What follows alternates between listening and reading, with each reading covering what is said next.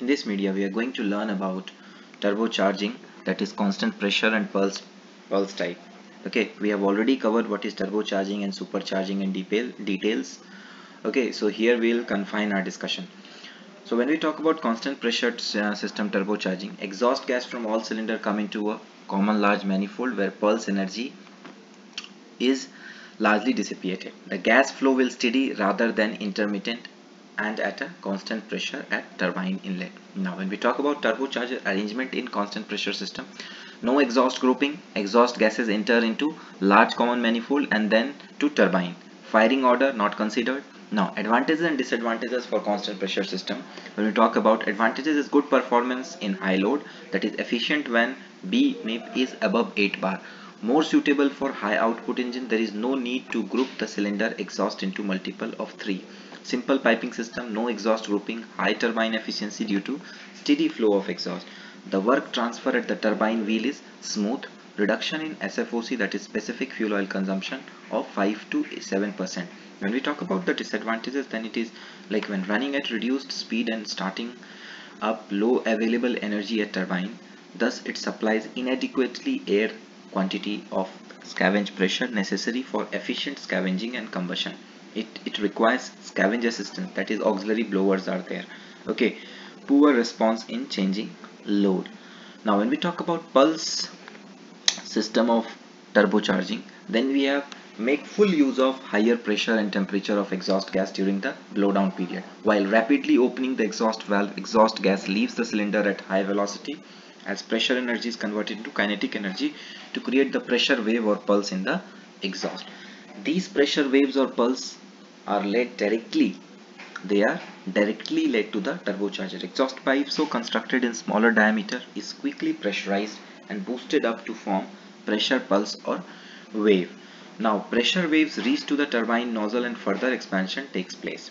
Okay, so here basically what we are doing is that exhaust grouping is taking place. Now when we talk about turbocharger arrangement in pulse system, that is interference exists between exhausting and scavenging among cylinders. To prevent this, cylinders are grouped relatively with connection to two or more exhaust pipes. Pipes are arranged in small diameter to boost up pressure pulse and in short straight length to prevent energy loss. Now number of exhaust branch depends upon firing order, number of cylinders and turbocharger design. Now when we talk about advantages and disadvantages of pulse system, then it is at low load and low speed it is more efficient. Still efficient when it is less than 8 bar. BM. No need assistance of scavenge pump and blower at any load change.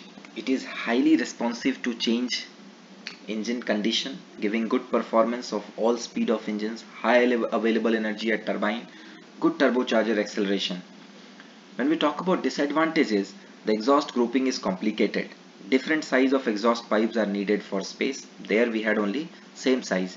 High pressure and exhaust from the cylinder would pass back into the another cylinder during the low pressure scavenging period, thus adversely affecting the combustion efficiency. So there are chances that from one cylinder exhaust may go to the other cylinder. Now there is a question which was asked, that is why pulse type turbocharger is used in auxiliary engine. As you know that pulse type turbocharger required high velocity pressure pulse wave to rotate the turbine, which we have already discussed. In auxiliary engine, exhaust valve rapidly open, exhaust gas leave the cylinder at a high velocity.